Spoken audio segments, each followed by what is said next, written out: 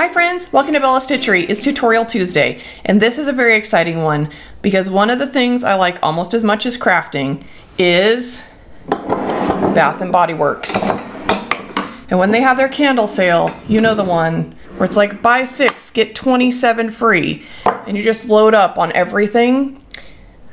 This is one of my drawers in my house, and I saw this idea on Pinterest to make your own peonies out of fabric and flames. I said, let's do this. This sounds right up my alley. Now, full disclosure, I've not tried this yet. I've looked at the pictures though, and I was like, how hard could this be? My husband said, please have water on standby, because he's not here right now. You see what I'm saying? So, really exciting stuff. I'd like to give a quick thank you and a shout out to Lisa at Joann, who helped me pick my fabric and has graciously offered her home should this go terribly wrong. So thank you, Lisa, for supporting the arts in a very possible literal way. So the first thing you're gonna need is some kind of pretty dreamlike fabric. Chiffon, organza. This is a blend. Let me check my Joann receipt here. I believe it says satin face organza. I think she said this was a polyester blend too. It's a little bit thicker than some of your like chiffons and organzas. See that? I don't do a lot with fabric, so this was new to me. I just wanted to find two colors that looked about the same consistency. She assured me any fabric will burn, so that's good. We got what we needed. So what we're gonna do, and I'm just gonna do this freehand, cut some circles. I want to layer my flowers. I want a nice cream with the darker pink beneath. So I'm gonna cut these in a slightly smaller circle, these in a slightly bigger circle. If you want to make a bunch of these that are all the same, then you could measure, you could even make a circle template. Now, I figure they're gonna curl up a little bit, so probably doesn't matter too much how perfect it is. I'm just gonna roughly cut a circle. This is how I do all of my crafting, by the way. It's just, you know, we'll see. We'll see how this works. I figure the best way to try any new, somewhat dangerous craft project is to have a bunch of witnesses. So, y'all are here. As you can see, my circles are not perfect, but that's okay. We're just gonna see if it works. I have 4 here because I layered my fabric. Now I'm gonna do some with this cream. Try to fold this up in a similar way. Always having an awareness of where my flame is. See, I have a flame ready here. Ta-da! This is 'tis the season. It is delightful. What is your favorite scent? While I'm busy cutting flammable fabric near a flame, what is your favorite scent at Bath and Body Works? I kind of love everything. My current favorite, although I don't like gingerbread in real life, they had this gingerbread lotion that came out over Christmas break. Oh my gosh. I wish I'd bought more, because then they go, you know, to the next season. So good. Everywhere I went, people were like, wow, you smell good. I was like, thank you. Just kidding. I just don't get that a lot. Okay. So I'm going to cut some smaller circles here. Now I want these to be fairly petal-like. So I think what I'm going to do is cut so they're not just circles like this. I'm going to cut some little notches and see if those will curl up a little bit more like petals when it burns. That's the assumption. Again, I don't work with fabric all that much, and I've never tried this yet, so I feel like that would work, you know, with my non-existent physics degree. Okay, let's cut this. Cut some of these. Cut some of these. Okay, let's see what happens. Okay, so I'm gonna take my candle. I feel like I should probably start fairly high up. Have any of you done this before? I really wish you could live chat with me right now. from the pictures, it looks like they just gently hold them above the flame. Oh, it kind of does work. Look at that. I don't know how close. Don't want to catch it too much on fire. I just want it to curl and kind of singe the edges. Yeah, that's looking pretty cool. It seems like it's awfully close to the fire. Maybe this is why in a lot of the Pinterest photos they're using tea lights. I'm not sure. But you know, we're just gonna do it. Worst that could happen is I throw it in a bucket of water, right? It's kind of a cool, it almost reminds me, have you ever singed your hair? Ooh, that's kind of cool though. Look at that. I want to see if I could get these. Woo! A little too close. It's fine. Nobody panic. Try to get these inside edges here. Oh yeah, that is kind of cool. Okay, this is kind of fun to do, my friends, if you haven't tried it yet. Okay, so there's a petal. Okay, I'm very excited. No problem. I'm not sweating. Are you sweating? No alarms have sounded. Everyone's cool. My dogs may be a little freaked out. Okay, these I'm getting a little too close. They're kind of getting burned. Not really sure. We're just gonna kind of experimenting together here. Okay. So I guess the trick is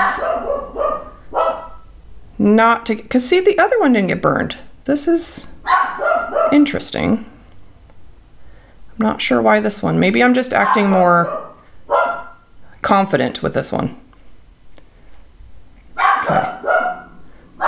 All right. Okay.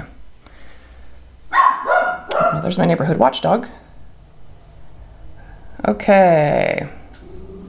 This one, I might just not use. I don't like it. I don't like the way it's going. Let's try another one. Well, the good news is it's a fairly quick thing to do. So I'm going to try to curl the rest of these in fast forward so that you're not bored. But this is the process. Then we'll layer them together, okay? All right, I'll check back in a minute.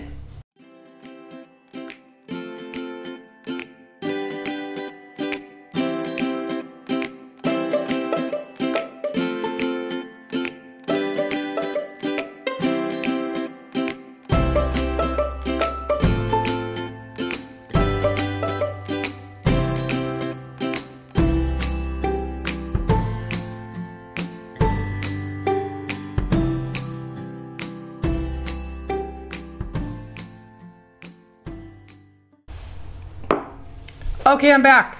Look at that, fire free. Now I'm gonna put all these together. I think I'm gonna use hot glue for this. You could also, depending on what your center of the flower is gonna be, you could also sew through it, whatever you want.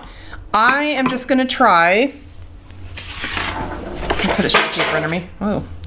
See, some of my edges got burned. Okay, I feel like I got better as I went along. I may need to make this a few times, but honestly, it isn't really that hard. I might just trim some of those burned edges off because I kind of like the petals.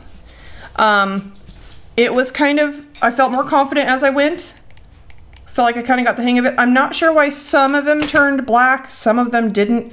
Maybe it was just the angle I was holding it to the flame.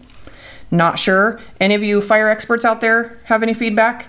This one, I just, too close. Just, a petal just melted right off, but you know what, I'm still gonna use it. So I'm just gonna put some on here. I'll just glue it on there. Let's see, we're gonna rotate our petals. Just like with any flower making or dyes, you just wanna rotate your petals. That gives that look of a fullness to your flower. I'm gonna put this little broken one down there, no big deal. And then I'm gonna put the cream ones on top. I think that's kind of fun. What do you think? What do you think? Were you nervous? We made it. Everything is perfect. It would be interesting to see how different fabrics react to fire in different ways. Let's do this one here. It was kind of fun. Yeah, I felt like back in science class in like high school. Okay. So here's my flower. I kind of like it. You could leave it like this. It almost reminds me of a lily, like a lily pad flower. I'm gonna try to trim some of these burnt edges. Don't tell anyone this happened. We're just, this part's gonna stay between us, okay? We're just gonna trim a little bit. It's like when you burn food, you just you scrape off the burn on the toast. No big deal, it's still good. Still toast. Butter makes it better. Just scrape off the burn pieces and then never talk about it again. Okay, so we're gonna do that. Okay.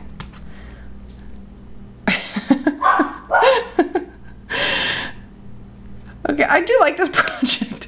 Just maybe got a little bit too close in some places. Okay, so let me cut off this one too.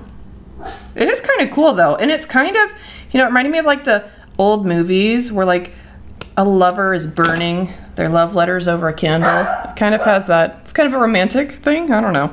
Okay, so I thought for this one, I would try some glass glitter in the middle. This is silver glass glitter. This I got, oh gosh, a long time ago from an Etsy seller. You can buy them, I think Prima Marketing also makes glass glitter, but it's very chunky, sharp, but it kind of, I think, goes really well with this kind of look, this kind of shabby chicness. So I'm gonna hold my petals open, throw some hot glue in there, little dollop, and I'm just gonna pour some glass glitter right on there. And by some, I mean half of it. That's what we're doing. Just gonna dab it down there. Okay. I'll just do this, remembering it is glass. Okay. Try to get all the loose ones out of the petals there. And that's still got to set up a little bit, the glue there. But there's my flower. So now let's use it. Let's use it to make something. Now this I think would also be cute with like pearls in the middle, beads, tiny jewelry pieces, you know, like how you get like those rhinestone clusters for like earrings. That would be cute in the middle too. I'm gonna put a little bit more glue behind some of my layers here. And then let's put together a simple card. See what it looks like as a finished embellishment. I will be back. Okay, I'm back from the break, ready to make a card. So what I did in the meantime is I added some feathers behind my flower from a boa. I also got at the craft store. Was much cheaper this way than to buy a package of feathers, and then you just pull off the ones you want. You have a bunch here. So what I did is I just glued some to the back, freehand cut another circle of cardstock just to kind of make sure the feathers were all in place there. And then look at that. I was thinking too, how cute would this be on a headband or a hair clip or a brooch? So cute. Okay. Anyway, let's get back to cards. So I cut some cardstock from Lemoncraft. I don't know which paper collection this is. I think like a wedding one maybe. And I'm just gonna glue it down. This is gonna be a super quick card because the star of the show is our pretty little fire flower there. I'm gonna glue this on top here. I really want it to be kind of a neutral color palette. And then this chipboard is from Prima. I'm gonna glue that under there too. I love chipboard. Texture is very important when working with monochromatic color schemes because you need all these pieces to kind of stand on their own too without having a lot of color to compete with. So then I was thinking, put my little flower there. What do you think? I am so excited about this new project. Okay, cuteness. Oh, gravy, that's cute. And really, if you make a bunch at a time, put these in like a container or a baggie that you could just use whenever you want. You may even be, I don't know, more, more good at this than I am because it was a learning curve. Let's talk about what we learned today, shall we? A, the circles don't have to be perfect. Bonus. Look at that, my circles were hideous. You would never know it. B, a little bit of flame at a time. Really watch that flame. I think if I had trimmed the wick on the candle first, it may not have given me so much soot. Good to think about. I'll have to try that again later. C, have fun with it. If you mess it up, throw away that layer or just trim it up. But really, I think it's quite adorable. Let me know what you think. Would you comment? Let me know your feedback. Again, if you've done similar flowers or worked with other material, but this kind of idea, let me know how it went for you and what you would suggest. Subscribe to my channel, ring the bell, check it out and try it out. Let's make some stuff. Bye.